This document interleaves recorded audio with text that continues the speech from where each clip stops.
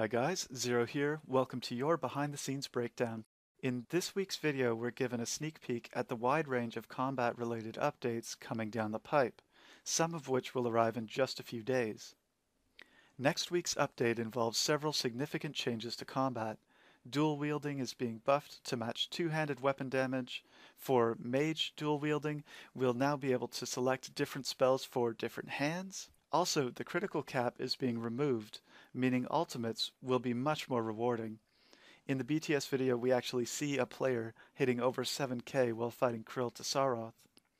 Also, ranged and mage will see two new basic abilities added to their ability book. This should help to balance with melee, which has strength and attack, two ability books rather than just one.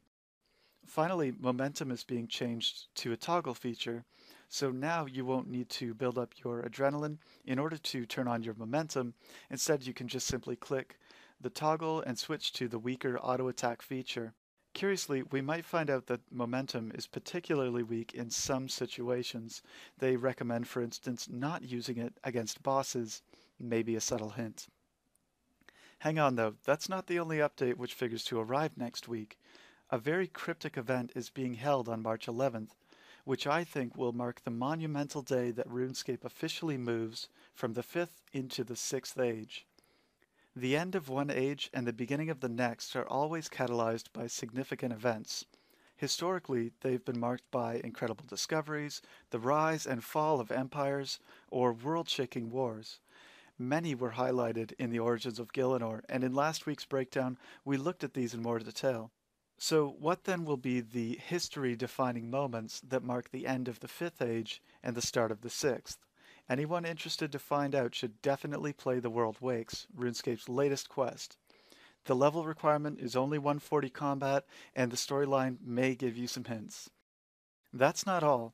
In the BTS combat video, we learned that other changes are expected to arrive in the coming weeks. As early as next month, an armor system update could allow players to sacrifice defense and life points for a boost in offense.